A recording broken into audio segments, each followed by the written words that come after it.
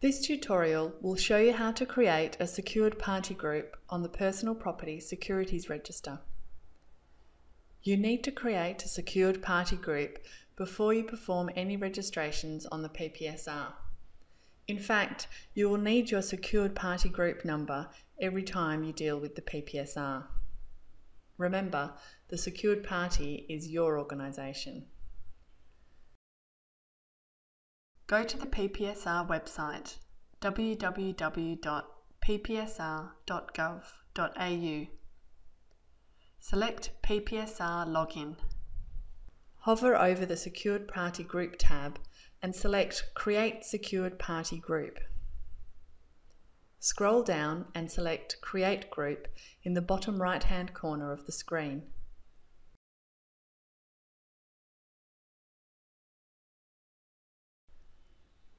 Select Create a new secured party group and then click Next. You will then need to enter your organisation's details. If you are a sole trader, select Individual. Otherwise, select Organisation as the secured party. In this example, we will select Organisation. You are then asked if your organisation has an ARSN. ARSN stands for Australian Registered Scheme Number. It is unlikely your organisation has an ARSN, so the most likely response is no. You are then asked if your organisation has an ACN, or Australian Company Number. In this example, we are selecting yes. Enter your organisation's ACN in the box provided. You can then select Verify to check the number you have entered against ASIC's registers. Your organisation's name should appear. If it doesn't, re-enter your identifier. You may have made a mistake. Now enter your contact details. We recommend you use a generic email address, as this will continue with the organisation irrespective of who continues to work there. You could enter another secured party here by clicking Add Another Secured Party. Where you conduct your business through a trust, we suggest you enter both the trustee and its ACN and the trust and its ABN. We are not adding another secured party in this example and will simply click Next.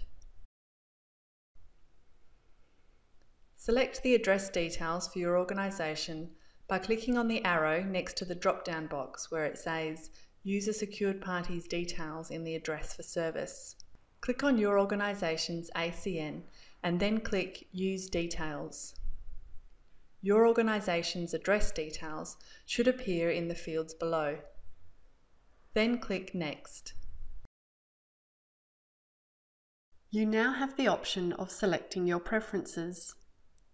You can make this group a favourite for this account, and you can set this secured party group as your default.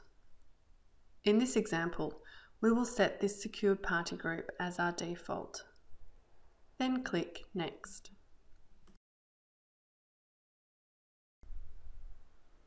You should now review the information you have entered. You can make any changes by using the relevant edit buttons. Once you are happy with all of the information, click Save. You have now created your secured party group and will be provided with your secured party group number immediately. An email containing the secured party group number and secured party group access code will also be sent.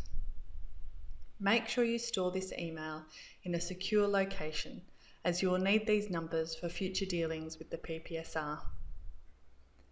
You are now ready to create a secured party group on the Personal Property Securities Register.